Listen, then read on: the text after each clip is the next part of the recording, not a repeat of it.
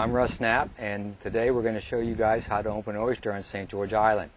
Now, one thing you want to know about these guys is they're really sharp, and my little joke always is that oyster's Latin for razor, so you want to make sure you use a glove. Everybody sells these gloves. They're really good. They're not expensive. Get them. Don't try it without them. This is an oyster knife. This is going to work well for you also. Now I'm going to put a glove on, and I'm going to show you how we're going to do this. Right in the back of the oyster right here is where the hinge is for the shell.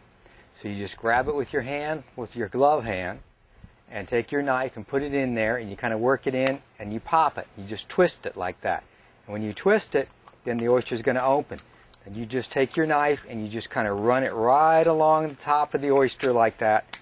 And there is an absolutely gorgeous oyster on St. George Island. Just take your knife now to get it out of there, kind of come around and cut it like that. That oyster's ready to eat. And we're going to show you how to do that. This is the hard part, guys. You take the oyster, you put it on a cracker, you can put on some hot sauce if you like, and we're good to go.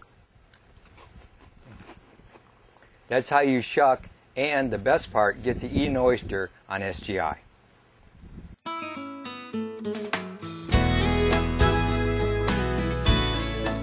To find out more how-to SGI, visit cstgeorgeisland.com or stop by the Visitor Center located next to the lighthouse.